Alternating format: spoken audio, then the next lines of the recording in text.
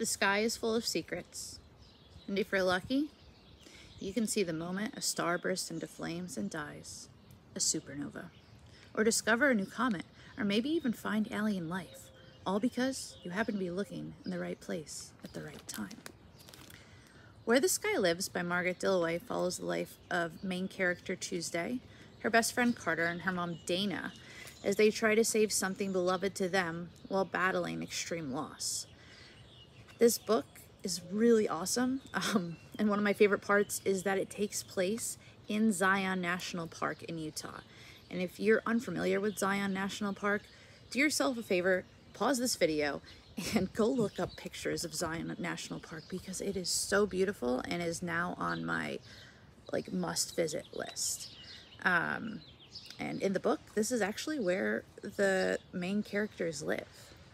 The main character Tuesday has an affinity for stargazing, which is passed down to her by her uncle, who is more like a father figure to her, as Tuesday doesn't have a father, which is actually something that's pretty interesting and explained in the book as to why she doesn't have a father figure in her life. Unfortunately, Uncle Ezra, who she looks up to and spends lots of time with, very suddenly and tragically passes away. That's not a spoiler. It's on the back of the book. So Tuesday and her mom are left to pick up the pieces when yet another thing is added to their bucket, so to speak.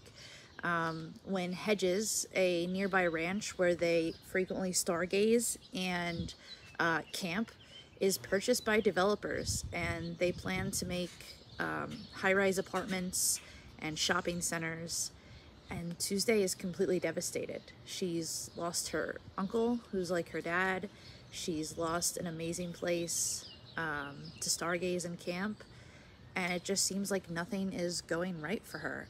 And even worse, like, if Hedges is turned into what these developers want it to turn into, she's not going to be able to see the stars, like I said. So Tuesday decides to take it into her own hands, and with the help of her mom, Dana, who is really weirdly referred to as Dana with no explanation the whole story. Her mom's an archaeologist, and Tuesday has been working with mom, or going with mom her whole life. And Tuesday knows, because her mom is an archaeologist, that if she finds something on this land that's significant, that perhaps she can save Hedges. So she sets out with her best friend Carter and some other people at Zion National Park to find something pretty awesome.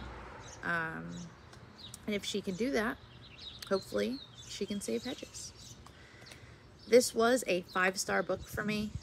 Really fantastic. I loved the themes of loss, resilience, and kids caring about the environment.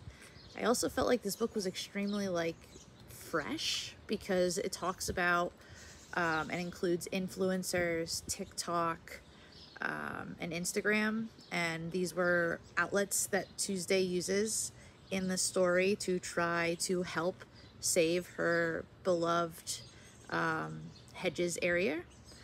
I extremely highly recommend that you pick up Where the Sky Lives by Margaret Dilloway soon.